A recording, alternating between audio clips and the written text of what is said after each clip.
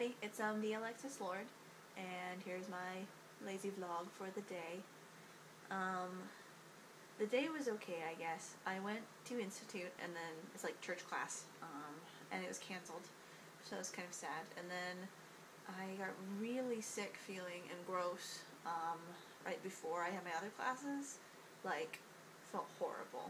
I had fever, and so I took a nap and stayed home for my classes, so I didn't do too much today. Hung out with my friends a little bit. And Steve Jobs died today, which is kind of intense. He's been the CEO of Apple for a while, if you don't know who he is. He kind of pioneered Pixar, and he was a really awesome guy, and he was only 56, and he died. And I don't know, I'm recording this on my iPhone, obviously, but I really love Apple products, and I really love what he's done for the company and stuff. And so it's kind of just really depressing. So, R.I.P. Steve Jobs, you were awesome. And I'm sure he's having a great time wherever he may be.